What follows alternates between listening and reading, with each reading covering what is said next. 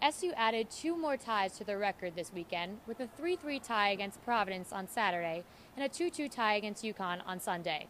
And although this would be the 4th straight tie for the Orange, the team says grabbing a goal in the last second of the third period ends the game on a much more positive note. There was just a lot of yelling going on. We were just happy that we tied it up. Didn't matter who put it in. We were just excited that we tied up the game and went into OT. We just had a lot more energy, you know. We came out of it onto the ice in the third period with a lot more oomph, a lot more something behind us, and we talked about it in the dressing room in between the second and third, and we just came out with a lot more energy, so it was good. But today, the way it unfolded, maybe it was a good time. So, yeah, there is a sense of frustration, but at the same time, I mean, you got the positives.